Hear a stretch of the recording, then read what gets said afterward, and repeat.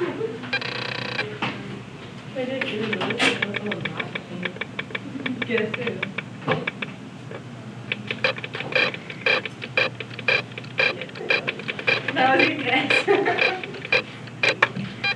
a band has recorded 3 hits over its career, and one of the hits went platinum.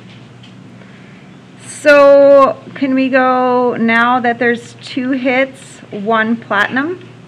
Does that make sense? This band had 3 hits, but one of them went platinum. A band member selected 15 songs, including the 3 hits, for their set list in the upcoming concert. How many possible sequences for the set list are there if the band wants to open with a hit, play a hit in the middle, and end with their platinum?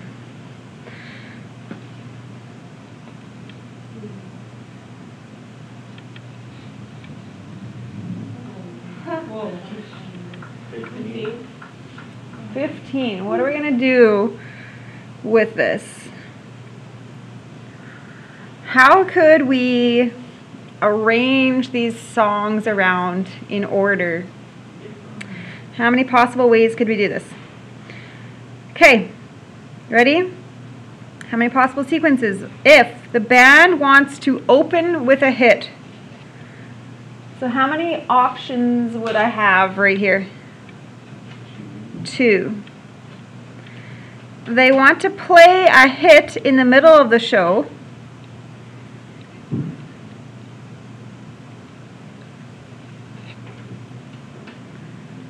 So in the middle of the show, they want to play a hit. How many options do they have here? If you played 1 hit there, how many hits do you have left? 1. And they want to end the concert with their platinum. So how many options do you have at the end? 1. Now, I don't think it matters what's going on with the rest of the songs. How many songs do I have left here? I needed 15 and I've used up 3 songs, right? So how many is there to go? 12, so 12 factorial. So 2 times 1 times 1 times 12 factorial. Obviously you're not going to times by 1, right? 12 factorial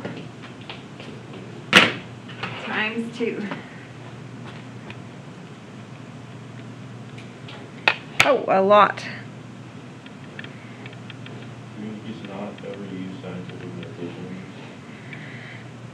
Hopefully I don't give you something that's big. Okay, that's how many different playlists you could put together, or set lists. A piano teacher and her students are having a group photo taken. There are 3 boys, 5 girls. The photographer wants the boys to sit together and the girls to sit together for one of the poses.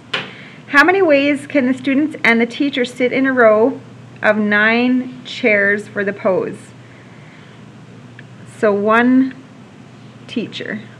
You're putting the 9 of them together. You have 3 boys, 5 girls, 1 teacher.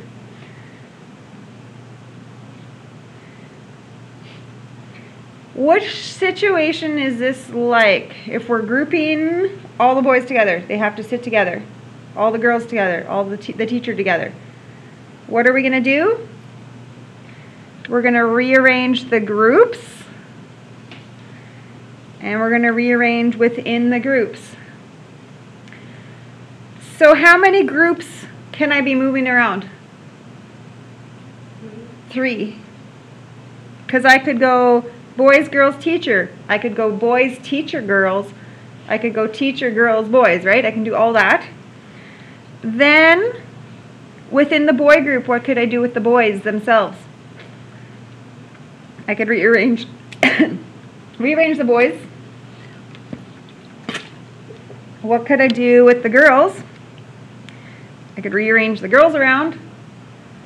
And we don't really need 1 factorial for the teacher, right? I don't think that makes a difference. So like the teacher always has to sit with no, the teachers themselves. Like you could, in your photo, you could be boys, girls, and then the teacher on the side. Or you could have done like girls, boys, teacher. You could have done teacher, boy, girl. You could do girl, teacher, boys, right? There's 6 ways you can do that, right? But there's always 3, like boys, girls, teachers. Is that what we came up with? That's why we have 3 factorial. Because 3 factorial is 6. So we could go boys, girls, teacher, girls, boys, teacher. We could go teacher, boys, girls, girls, teacher, boys. What else? There's supposed to be 6 of them.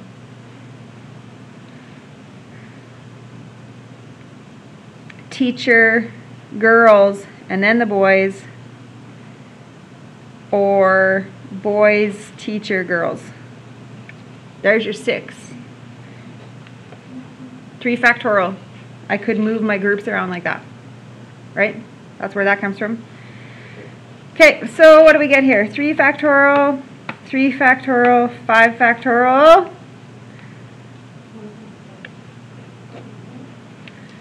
So that's the situation. How many groups are you rearranging? Within each group, you're also rearranging.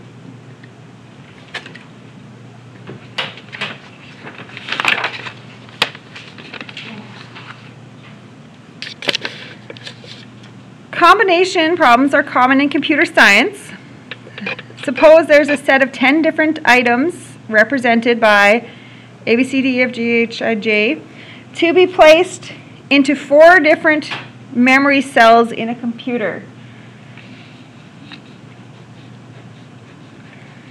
So I'm going to be putting stuff on 4 memory cells. Only 3 data items are to be placed in the first cell. 4 of them are going to be placed into the second, 2 into the third, and 1 into the last cell. How many ways could you do that? Okay, so when I put items into the data, am I concerned about the order of those items in the database, or am I concerned about just what am I putting in the database? Just what you're putting in there. You don't care about the order. Okay, so in the first database, what did we have? 3 items are going to be in there. So I had 10, and I'm going to choose 3 items to put in that first cell. And I'm not concerned about the order of them. I just want to make sure I'm putting 3 in there. And into the second cell, I'm going to put 4 items. So I'm going to choose 4, but what? We don't have 10 anymore. What did we do? We already picked 3 here. So now how many left? 7. Because I've already, out of the 10, I've already placed 3 in. So now I only have 7 left to choose from. Now I go to the third cell, and in the third cell I'm going to put 2 items. So I'm going to choose 2 items. How many items are left for me to choose from? 3. Because here I was down to 7, and then I used 4. So now I only have 3 left. And 1, I'm going to choose 1 for the last. How many do I have left? I only have 1, because this I was 3, but I chose 2, leaving me with 1. Okay, I want you to try to type that. I'll give you this answer. See if you can get that. Do you understand 1, choose 1? If you don't want to write it, you don't have to, because, or like you don't have to put it into your calculator. It's just going to be a value of 1, okay?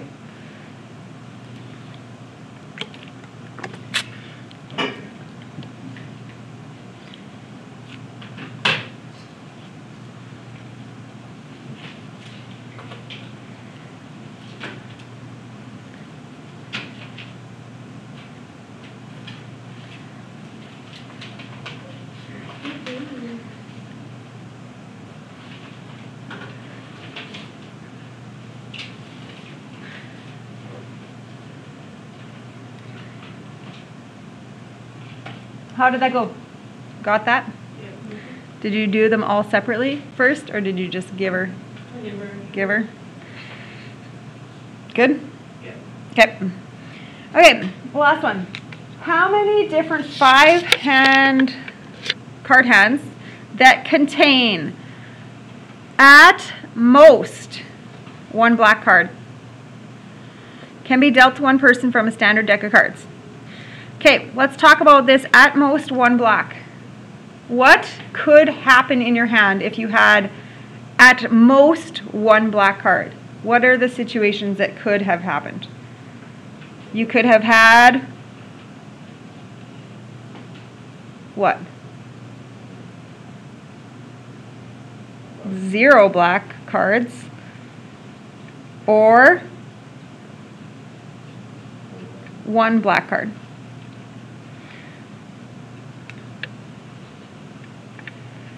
Okay, does that make sense? At most.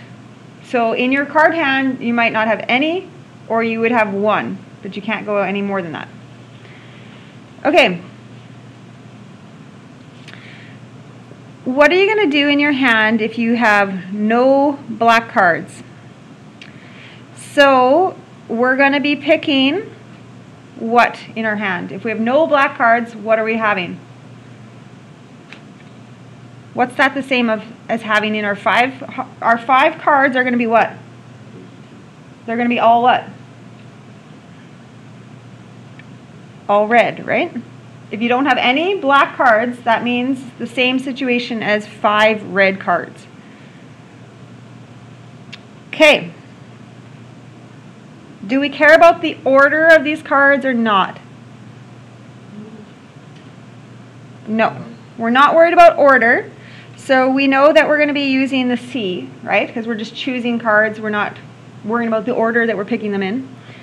Okay. We're going to choose 5 reds because I have to put 5 cards in my hand.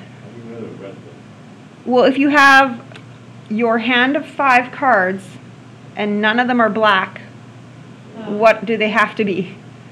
You can't pick purple cards. You only have 2 choices in cards, red or black, right? Yeah. So if you have no black, that means all 5 things in your hand are red. So I'm going to choose 5 red cards. How many red cards would there be that I could possibly pick from?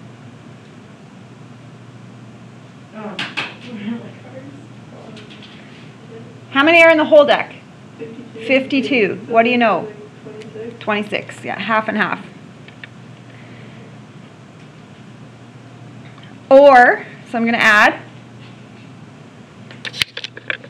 Okay, if there's 1 black card, what else will you have inside your hand? 4 red.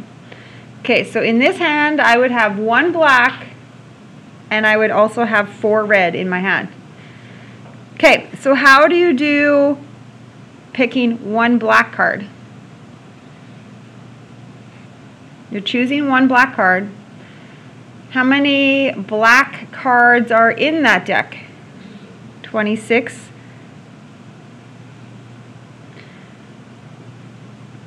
And then how do you pick 4 reds out of the deck? 26, choose 4.